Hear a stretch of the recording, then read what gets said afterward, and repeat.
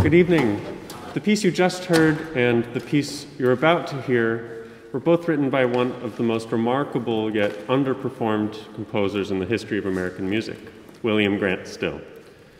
Now, as a contemporary of George Gershwin and as a member of the Harlem Renaissance, Still's perhaps best remembered for his stunning list of firsts. He was the first black composer to have an opera premiered by a major American opera house.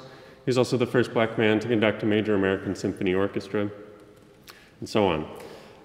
But Still was much more than just a pioneer for black composers. He was also a pioneer for all of American music. He cultivated this accessible yet compelling American voice through a frequent use of folk melodies. And much like Dvorak, Still was interested in folk melodies outside of his home country. The piece we're about to play for you right now is all based on music from Panama. Now, it's comprised of 4 movements, each of which has several dances. These dances are some of African origin, others are Caribbean, Spanish, and indigenous to Panama itself. Hope you enjoy.